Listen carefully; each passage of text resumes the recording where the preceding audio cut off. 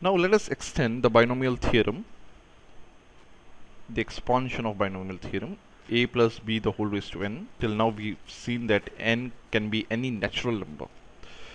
But what if n is not a natural number? N is, let's say, -1 or -2 or 1 upon 2, or in short, n is any real number, okay, which includes a rational number also. So we have another formula.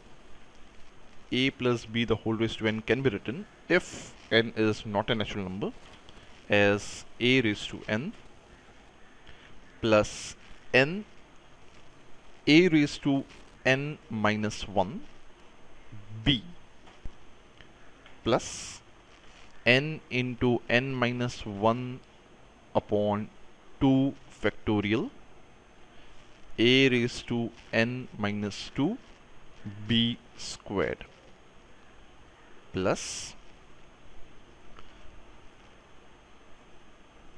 n into n minus 1 into n minus 2. So we have three terms, n minus 1, n minus 2. So we have 3 factorial. So over here we will have a raised to n minus 3, and b also will be raised to 3. So we have b cubed, and this will go on and on and on till n into n minus 1 into n minus 2 into n minus 3 and so on till n minus r plus 1 the whole upon r factorial. Then we will have a raised to n minus r, b raised to r, and still it can go on. So it's an infinite process. So let us understand this formula first. First we have a raised to n, we don't have any b. Then we have this n in the beginning, n raised to n, a raised to n minus 1. So the value of n decreases by 1, but the value of b increases by 1. We didn't have any b, so we could assume that b raised to 0 was there. Now we have b raised to 1.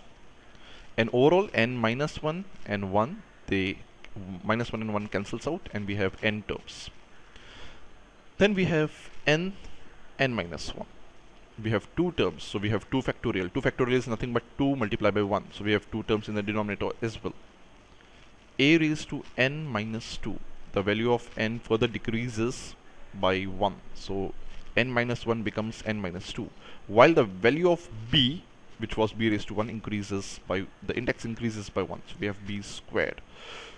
Same way over here, n minus 1, n minus 2, we have 3 terms, so we have 3 factorial, so a raised to n minus 3, b cubed.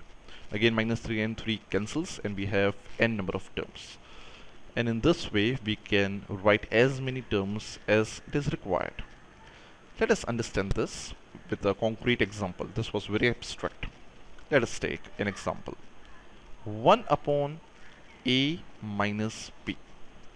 Now, 1 upon a minus b can be assumed as a minus b the whole raised to 1. So if we want to take this index in the numerator, it will become a minus b the whole raised to minus 1. So in this case, the value of a is a, the value of b is minus b because we have minus b, and the value of n is minus 1, which is not a natural number. So using the formula that we have just written above, let us try to write the same over here. So let's begin again. A minus b the whole raised to minus 1. So first we had a raised to n. Let me just write this formula once again in order to understand it clearly. So I'll write the formula again. A plus b the whole raised to n in general is a raised to n plus n a raised to n minus 1 b plus n into n minus 1 upon 2 factorial a raised to n minus 2 b squared plus n into n minus 1 into n minus 2 the whole upon 3 factorial a raised to n minus 3 b cubed. Okay, that would be enough. And of course, this goes on and on and on. Let us substitute. So we have a plus b the whole raised to n. So we have a from here, a minus b the whole raised to minus 1, a minus b the whole raised to minus 1. So we have n as minus 1. So what is a raised to n? A is a, so a raised to minus 1 plus n. The value of n is minus 1, so I'll write minus 1, a raised to n minus 1. So minus 1 minus 1 is minus 2. And I'll just write b. But remember, the value of b over here is negative b. We have a negative b over here. So I'll write minus b. I'll use a different ink now.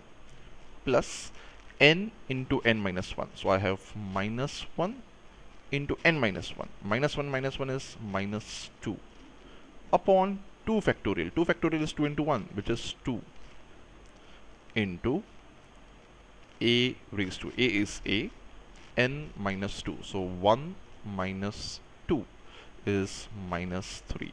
As you can see, the first term was a raised to minus 1, second was a raised to minus 2, now we have a raised to minus 3. So it's correct. B squared, but the value of b over here is minus b, so we'll write minus b squared. This is the third term in fact. Same way, plus n into n minus 1 into n minus 2. Our n was minus 1 into n minus 1 is minus 1 minus 1 is minus 2 into n minus 2 is minus 3. The whole upon 3 factorial. 3 factorial is 3 into 2 into 1. So 3 2s is 6. So I can directly write 6.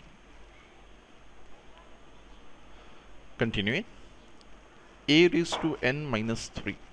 So a raised to n is minus 1. Minus 1 minus 3 is minus 4. Into b. B is our minus b cubed. And so on. We can continue if we wish.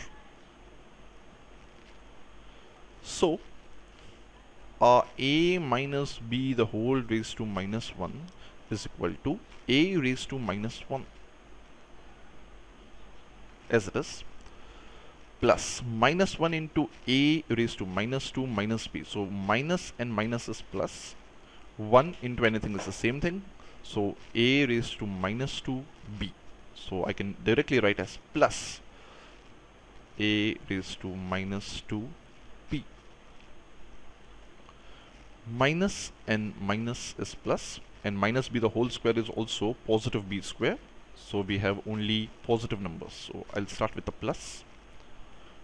2 and 2 cancels over here. A raised to minus 3. And b minus b squared is b squared. So b squared. Coming to the next term, minus and minus is plus, plus and minus is minus, and minus b cube is negative, so minus and minus is again plus. So again we have a positive number. 2 3s is 6, so everything cancels off. So we are just left with a raised to minus 4. Minus b cubed is in fact b cubed. We have taken this negative sign earlier. So we can write the final step as 1 upon a minus b, which was our initial question, is equal to a raised to minus 1 can be rewritten as 1 upon a, plus a raised to minus 2 can be written as upon a square, but we have b, so b will remain in the numerator, plus b squared upon a raised to minus 3 can be written as a cubed in the denominator, plus a raised to minus 4 can be written as a raised to 4 in the denominator, b cubed, and so on. So this is the infinite expansion of 1 upon a minus b.